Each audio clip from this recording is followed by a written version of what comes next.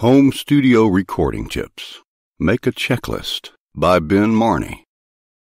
Assuming that you have finished with your voiceover training and your home studio is set up and working properly, here is a final checklist to make sure your voiceover auditions are of the highest quality. This checklist is for Audacity users. However, some of the items will also pertain to other recording programs. Number 1. Double-check your Audacity software is connected to your Focusrite Scarlett home studio interface. Number 2. Check that your recording gain is not peaking past minus 12 dB to keep you from peaking past minus 0 and distorting the recording. Number 3. Record the script. Number 4. Save the project with a different file name than the original and create a new project folder inside of your master projects folder. Number 5. Copy the original recording and paste it into a new track. Never work from the original recording. That way, if you make a mistake, you can go back and retrieve the original. Number 6. If you have done multiple takes, highly recommended, select the best take and copy and paste it into a new track below. If you want to use a different section from one of the other takes, you can simply copy and paste it over the old section, but make sure it matches with the rest of the take. Number 7. Remove all breaths, mouth noises, clicks, and pops. Number 8. Listen carefully to each edit. They should be smooth and not heard, invisible to the ear.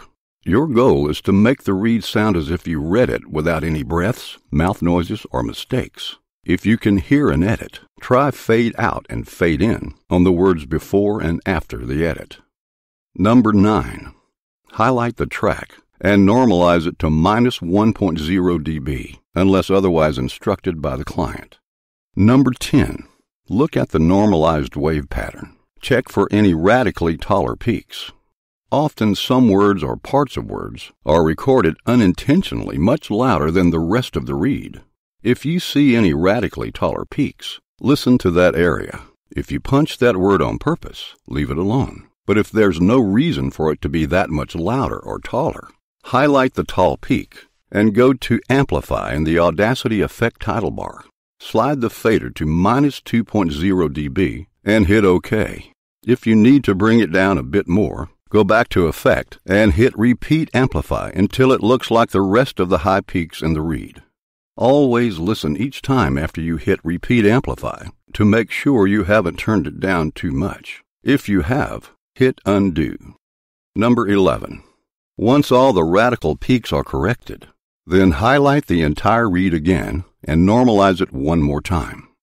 Number 12.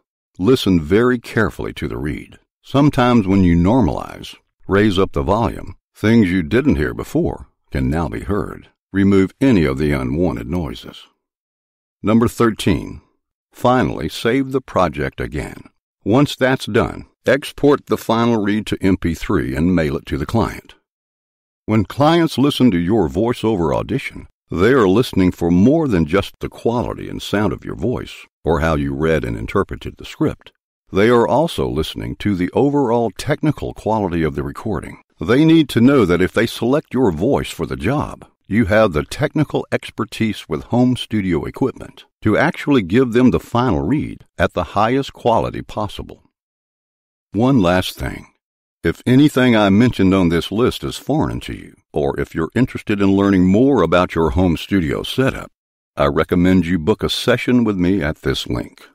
https://my.suchavoice.com/private-home-studio-review-sessions.